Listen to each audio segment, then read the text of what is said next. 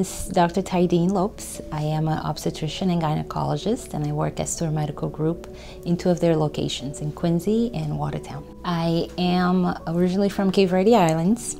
My family moved here when I was a teenager, and I went to Brockton High School. From there on, I moved to my studies both in Michigan, California, and finally in Florida.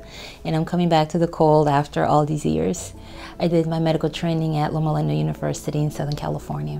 One of the things I find most rewarding about OBGYN is really seeing my patients get better. When they come to my office, sometimes they're very distraught, whether it's a physical complaint or it's an emotional one, or it's anxiety about their pregnancy or about the diagnosis that they're anticipating. And just working with them through that journey and being there for them and seeing them at the other end happy and healthy, that is really the main reason I do what I do.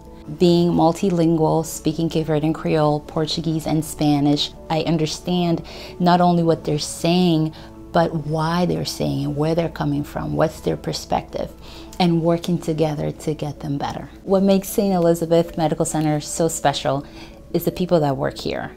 They are engaged, committed, well-trained, and they bring so much love and care into what they do, from holding the door, giving you a smile, or working extra hard and extra long to make sure that you're well taken care of. I want my patient to know that I practice in partnership with them.